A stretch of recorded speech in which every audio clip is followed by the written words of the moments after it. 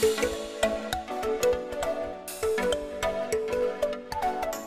everyone, welcome back to my channel, Sharon Cullen Art. I'm just sitting here in my front yard today. I'm still not back up to snuff yet, so I thought I had messed up a page over here and I had pencil lines that I couldn't erase. So I decided I'm going to do a little bit of a landscape, although I just lost my light. Hopefully it's still in my memory. Just going to do a little landscape in gouache to cover up those pencil spots. But I'm going to go ahead and put in some colors here. I just have an empty palette that I put some pans into, and I am just putting in the gouache that I need. Oops, I'm sorry, my hand's in the way.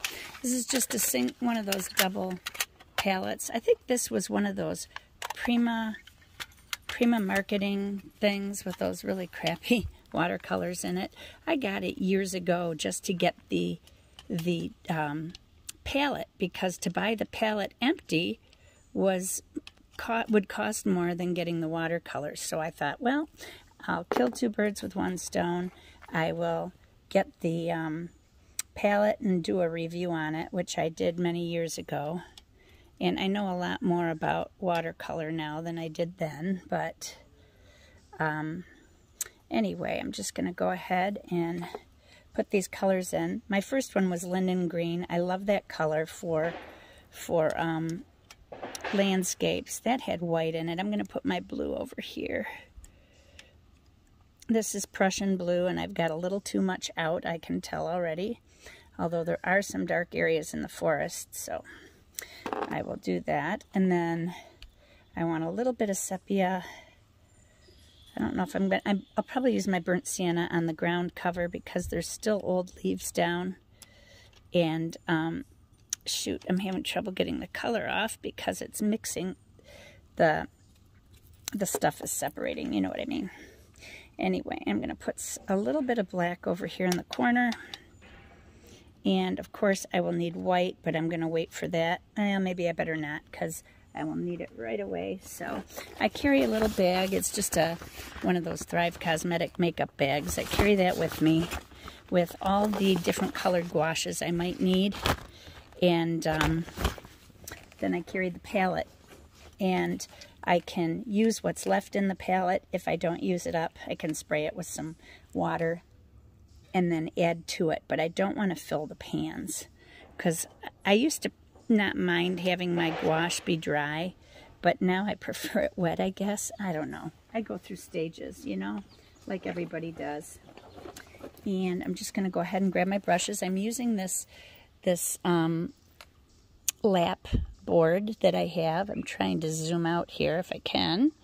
It's not letting me. There we go. Let's go this way. For goodness sakes. Anyway, it's this board, and I flipped it over so that I can use it left-handed. I got my water cup here and 3 little brush holders that I will use. This is the wrong tripod for this, but I'm just going to grab my gouache brushes, which are mostly flats, because that's what I prefer. I'm sorry, you guys, I'm really out of it. I'm not even talking well, but I'm getting there. So for those of you who weren't aware, I've been in the hospital with pneumonia, and I'm really shaky, so I don't know how good this is going to be, but we'll give it a shot and see what happens. I'm just going to grab a couple brushes here, see if this will fit in here. They're going to fall right through. Oh, well, that's all right. They fit over on this end. There. Okay, and I've got a rag hanging here. I was going to just clip my palette there, but I'm just going to leave it off to the side, and it'll be fine. I'm sorry about the angle that I have. It's the best that I can do in a pinch, but I figured if you wanted to watch this video, you could at least see something that I'm doing. So I will talk to you guys a little more about what's been going on with me while I paint. Yeah, so I was not doing very well. My breathing started to get a little short of breath, and I thought, you know, with my chronic lung infection, I was thinking, oh, I'm going to need to start on my antibiotics. It's been 8 weeks, which is kind of overdue for me. And that night I went to bed and woke up at 4 in the morning, just trembling, shaking all over the bed. I was so out of it. And Pat woke up and he's like, "Are you okay?" And I said, "I don't know." And if my medication, my pain medication wears off too quickly, I wear a pain patch. And if it wears off too quickly because it was hot and I've been sweating or something, I metabolize it faster and then I don't have enough to get through. But I had just changed my pain patch that day, but I was having these feelings like withdrawal. Those of you who've been on pain medication, I'm talking physical withdrawal, I'm not addicted, but I'm physically dependent because I've been on it for so long. So if it wears off too quickly, it will put me into withdrawal symptoms. So I started yawning and feeling the need to stretch my muscles really far and everything. And I thought, uh-oh, it must be my pain medication. So I took a pain pill because that will usually boost me enough to get me through the night, and then I can worry about it in the morning. So I did that, and I didn't get any better. So I thought, well, shoot, maybe I'm sick. I checked my temperature, and it was 100.6.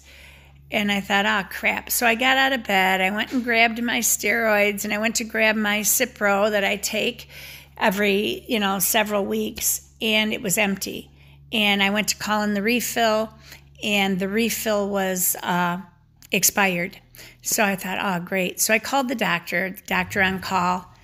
And in the meantime, I had checked my temperature again because about a half hour passed, and now I was feeling really sick. Plus, I have adrenal insufficiency. So when you don't have stress hormone or cortisol in your system and you get sick, I can bottom out really fast. I mean, to the point where I need an ambulance. So I thought, oh, shoot, I'm not doing well. So I laid back down, I checked my temperature, and then like 25 minutes, half hour later, it was 102.4. And I thought, oh, no. Well, the doctor called me back, and he said, Sharon, you should not be having a fever like this with this infection. There's something else going on. You've got to get to the hospital right away. So I did. And I was admitted, and they did a chest x-ray on me, and my entire right lung was filled with pneumonia. And so they kept me in the hospital a couple days. But then I started having panic attacks because of my PTSD. And those of you who are new to my channel may not know what's going on there, but a few years ago I had surgery on my neck. And post-op, I was in my room and coded. So the CPR team came in and they were working on me. And I woke up to that. And being a nurse, it flipped me out. And I was having panic attacks the entire hospital stay. And I wasn't even aware I was having them. I had never had one in my life. I know as a nurse what to look at. But when you're in it, you don't think rationally. So I could not put the pieces together. It was horrific.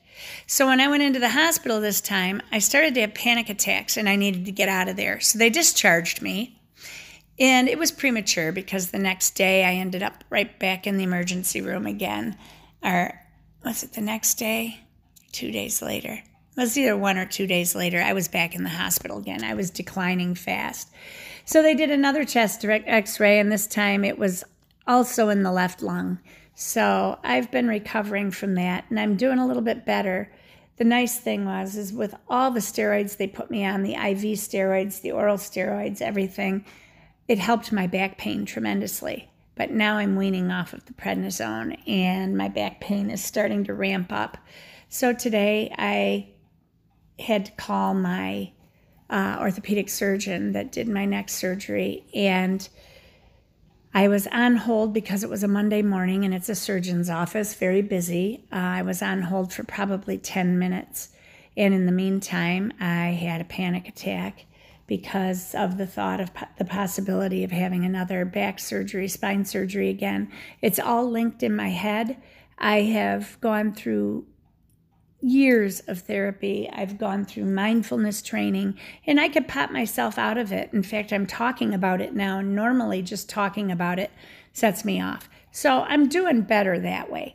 But yeah, so I'm a little reluctant to go in and have any surgery done, which is why I've been putting this off, but it is so excruciatingly painful. I can't walk normally anymore. I have to limit how many steps I take.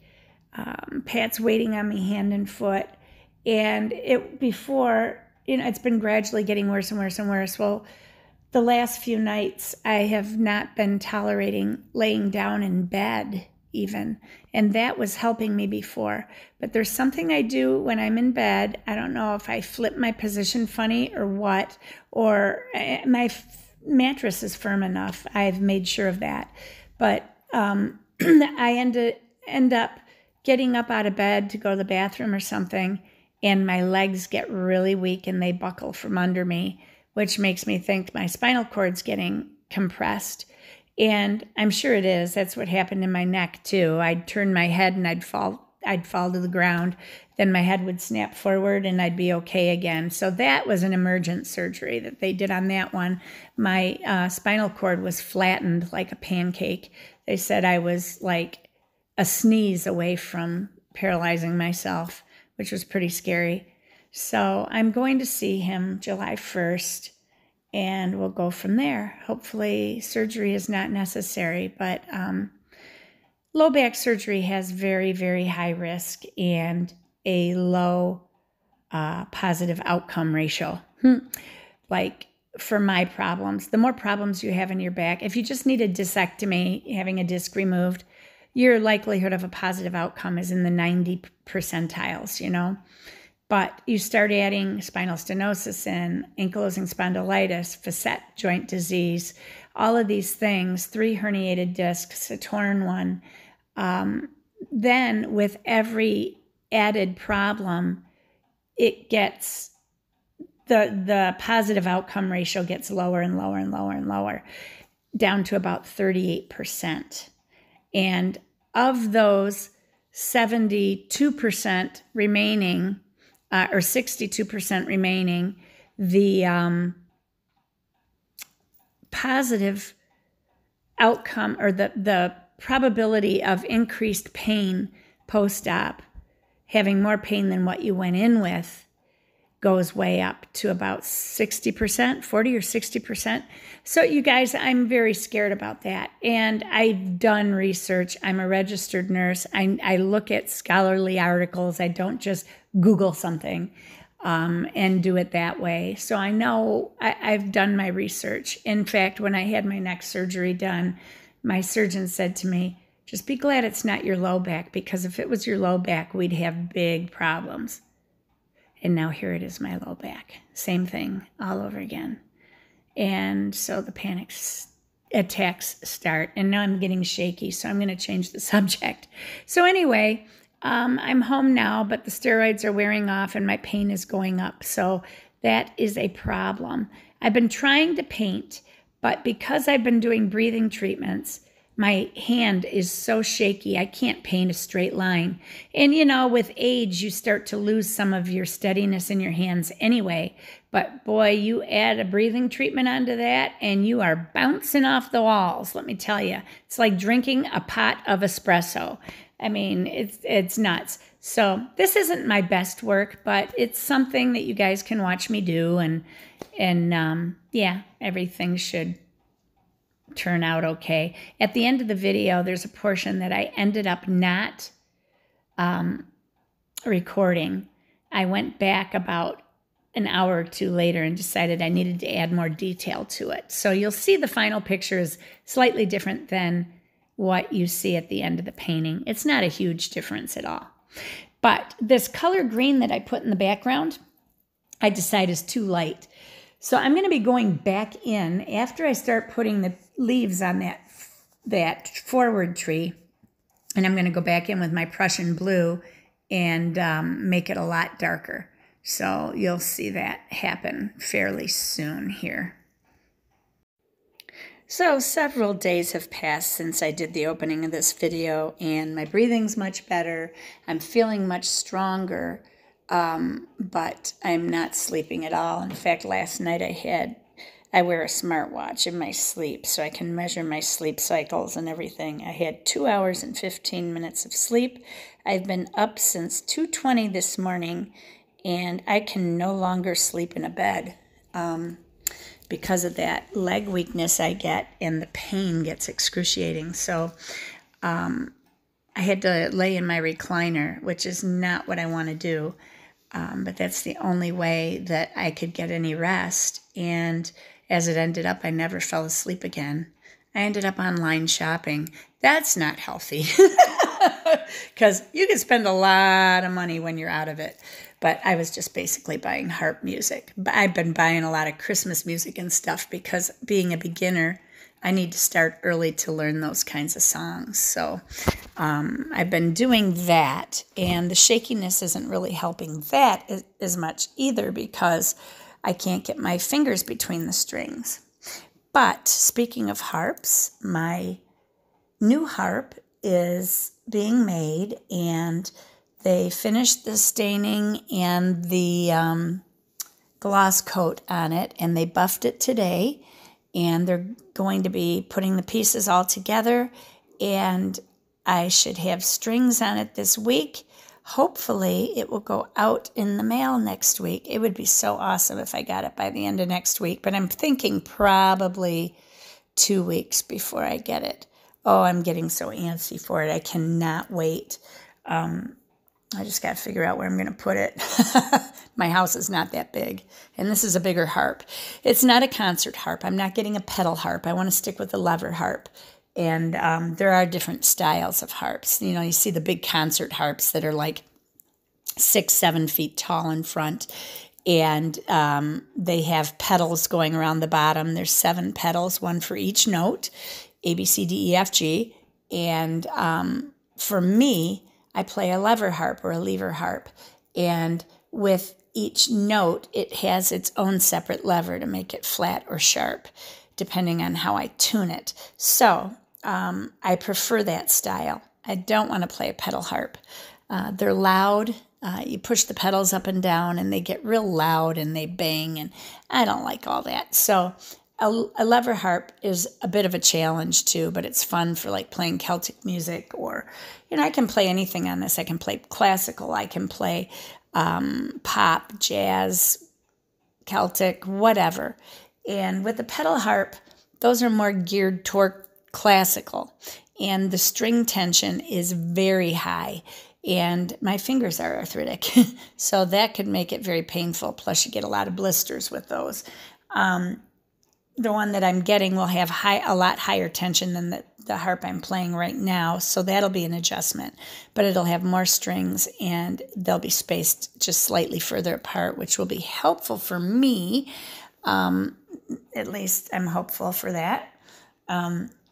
But I got it in green. It's going to be a very deep green, and then the soundboard on the top of the soundboard is quilted maple, and that is in a natural color, just a light brown, and oh, it's so beautiful, you guys. I was going to get a pearl inlay in it, but I waited a week too long to mention it to them, so it was too late when I contacted them, and that's fine. It would have been another extra $100, so, and an extra 2 weeks of waiting because they would have had to refinish that section of the harp. So they have to put the strings on. They have to put all the levers on each string and get those set. And then they have to put in my pickup for my amplifier that will, the pickup will be glued inside the soundboard. And then I'm also getting lights put on this harp. So the lights will pop out a hole, and then they will go across the top and the back, and they will light up the harp, which is really nice for people with bad eyesight like me. You can shine the light down on your strings and see them a little bit better. But anyway, I've been posting my harp videos on my YouTube account. It isn't for art-related purposes, but it's for my harp groups. Whoops. I'm sorry, you guys. I just dropped that. It's for my harp groups in particular. I mean, I don't mind you guys seeing them, but to show my progress with the group of harpists that are learning along with me. We all share our videos, If you YouTube heart progress videos, you'll see a lot of them, how people progress. Younger people obviously progress a lot faster than us old folks, but but I'm enjoying it. It's a lot of fun, and it has been very helpful when I have to sit still. I get a lot of practice time in. So yeah, so oops, I'm sorry. So that's what's going on there. My landscaping is done. We're finishing up the decks. The front porch, if you follow me on Instagram, I showed you a little sneak peek of my front porch. This Friday, our contractor comes back. He had to work his other job this week. So he comes back on Friday and we'll finish the bench. We had the guy who did our railing inside our home and did the ladder for me. He's building the railings. We're going to do wrought iron railings on the deck, the stairway going down in the front. And it's going to be very modern looking with circles and then pillars and stuff like that. And then what else? Oh, he's building me a big arbor to go over the step that comes off of my garage pavement area. And it'll be about 10 feet high, I believe, 8 or 10 feet, so that it's easier to walk through because it'll be going over a step. And it'll be wide enough that you can get through it easily. I'm still trying to decide what kind of flowers I want. First, I thought about trumpet vine. I think they're beautiful, but they are very invasive, and I don't want to deal with that. They're hard to control. So morning glories, I could do those, or I'm thinking maybe moonflower. Oh, moonflowers are huge and beautiful. This year, I'm probably not going to do anything because by the time I get it, it's going to be late. But I can put Christmas lights on it. Still waiting on my hot tub. That has not come yet. They said maybe July. I'm thinking probably October. I've got this really, really sinking suspicion that I'll need back surgery and then my hot tub will come and I'll be excited and I won't be able to get into it because I'll have an incision that needs to heal. That would be just my luck. And we are still waiting on our couch for our living room. So I haven't done any tour of the inside of my home either. And to be honest, my husband really doesn't want tax assessors seeing it. So I might just show you bits and pieces here and there, but I don't know how I'm going to do that. We'll figure it out somehow. I just won't put any tags on the video or anything like that that would draw people in, I guess. I probably have to erase all this. Anyhow, so what else do we need to do outside? Got to put some lights up over by my walkout. I got those patio lights, those hanging ones. And we've got to get gravel for our driveway, real gravel this time. I was very upset that we spent all that money and we got crushed concrete or something. That makes powder and dust. I don't need powder and dust in my driveway. We want to keep our vehicles clean. We want to keep the dust down in our house. So next year in the spring, we're going to go ahead and get our driveway graveled properly so that we can keep dust down to a minimum. Let's see. All of my trees bloomed. My lilac tree bloomed. It was beautiful. It was white. I was hoping for a lavender color or something, but it's a white lilac. It is so fragrant. You can smell it like all over the property, the backyard, the front yard, the side, everywhere. But the lilacs are dying now and turning brown. So, yeah, so that's the end of that. And I have flowers going around my studio now, daylilies and irises going all the way around. The daylilies are about ready to bloom. The irises bloomed beautifully, but I was not over there because the seed had just been laid and I could not walk on the ground. So I had some supplies in the house and that's what I've been using. I have not been into my studio. Well, Pat went out there last week when I was in the hospital to water my plants and that's been about it. And then after we finished that front deck, I got kind of sidetracked. They've got to put the skirting around the bottom. We're not going to do lattice. We're going to do solid skirting all the way around. And then in the back, we still have we're waiting on a door to come in because our porch on the back is going to have 2 doors, one at either end. And it will be screened in. So it'll be a 3-season room that we'll be able to use. And the bugs haven't been too bad this year because it has been so dry in Michigan. We had rain this morning.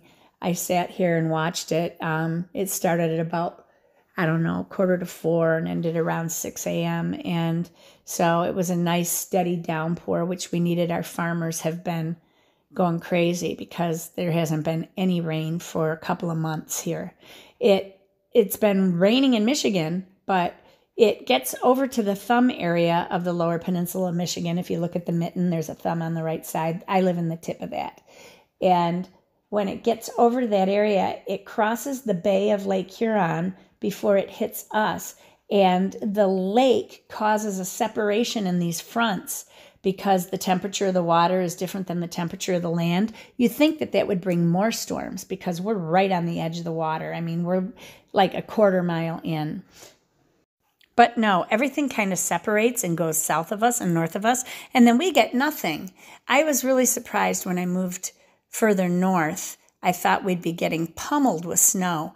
Our winters are actually pretty light in comparison to where I used to live, where I was right in a snow belt, and we got deep, deep snow where I lived before.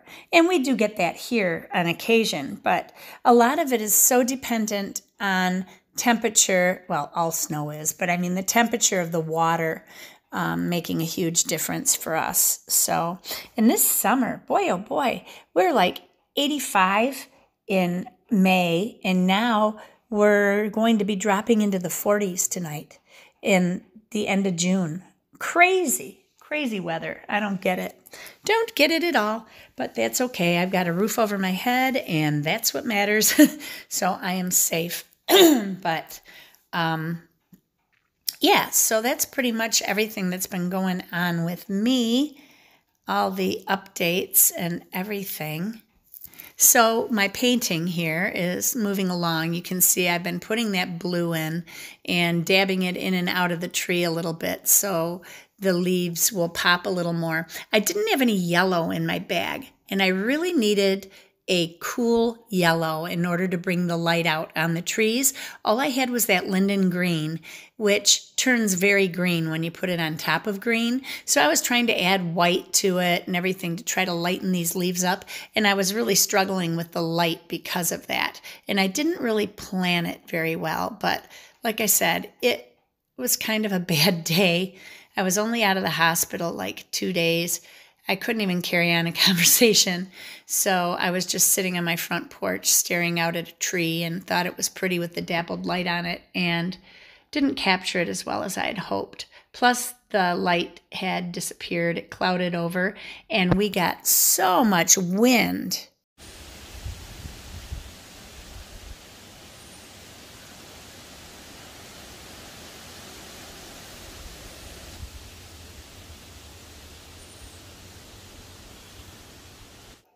So you get the idea. The wind had just whipped up, and I thought we were going to get a storm. So I was trying to hustle to get everything finished. And that's why after a couple hours, when things settled down, I decided to go back and start to add in more detail to try to get some more light value. But I didn't feel like looking for my yellow gouache. So I did without it and did the best I could with what I had. Oh, and I've got a palette coming that I'm going to be reviewing. It's Art Toolkit's new palette. It's the Folio palette, and it's much bigger. It's like the size of 2 business cards. And I love those little skinny palettes for travel because they're just awesome. They're really awesome. And I might be able to do switch my smaller one over to gouache or something and use the bigger one for watercolors. We'll see how I'm going to do it. But I'll be doing a review on that when that comes. It'll probably be here either later this week or it's a new product for her, so it could be very busy. And it might take her a little longer to get it out to me. But we have that to look forward to for a review. And let's see. I am still planning on getting out and doing plein air painting. I'm starting to feel a little better from the chest, up, but now my low back is an issue. So it would probably be done in my car unless I have a really comfortable chair to sit in. So we'll see how that goes. Now here I am going to go ahead and start adding some of the leaves and plant life in over on the left-hand side of the painting here. And I'm going in with very dark green to start, and then I'm going to layer over it with my lighter colors. And then I'll be putting ferns down in the front. Now the ferns that I end up putting in, I'm not happy with, and that's one of the things I go back later and I do some detail on those, as well as fixing the grass and the dirt and leaves that are on the ground and that sort of thing. And I add in a few more distant trees, and you'll see it take shape here. All this time I've been using my flat brushes. I think I had a 3/4 inch and I had a 1/2 inch, and now I'm on a 1/4 inch, and I just slowly decrease the size as I need more detail. And later when I go back in to complete it, I'm going to be using a number 1 round in order to do the fine detail that I wanted to finish up with. But I'm still using the flat here. I'm going in with what I think are my final touches until I go back later. I'm trying to get a little more light on the trees. I wish I had that yellow because I was putting my linden green in there, which was getting greener on the trees, and that was not helping, but it kept the painting cool. So when you're thinking about your continuity, your color harmony, keeping all those colors on the cool side was nice. But what I really wanted was a cool yellow, and did not have that with me. So this is where I'm finishing off pretty much. But then I'll go back and do the detail work off camera, and you'll see the difference in just a moment. This is my quick sketch. It isn't my best work because I'm not feeling great, but I just wanted to get something down on paper because I haven't painted in weeks. But as you can see, I'm still shaking from my breathing treatments and stuff. So this is what I got today. And I'm going to smear some of this grass out because it's too overdone. And I got carried away because I have grass all of a sudden in my yard. So I'm going to kind of smear some of it out and blend it all together. And it's a nice thing about gouache reconstituting is you're not stuck with what you got. And you can always go over it with more layers. And this isn't, this is just a quick sketch. It didn't take me long to do this. I think I worked on it for about, 45 minutes or so total. Well, I took a rest and I went back to this because I wasn't happy with it. So I added some details. I made the ferns a little more apparent that they're ferns and brought the branches out a little bit and the light. Then I fixed the ground cover a little more. So this is the final finished sketch. And that took me about another 30 minutes or so. So remember, everybody, be courageous, paint with wild abandon, and most of all, be kind to each other. I will talk to you soon. Take care, and God bless you. Bye-bye. Oh, thanks for the well wishes and prayers, too.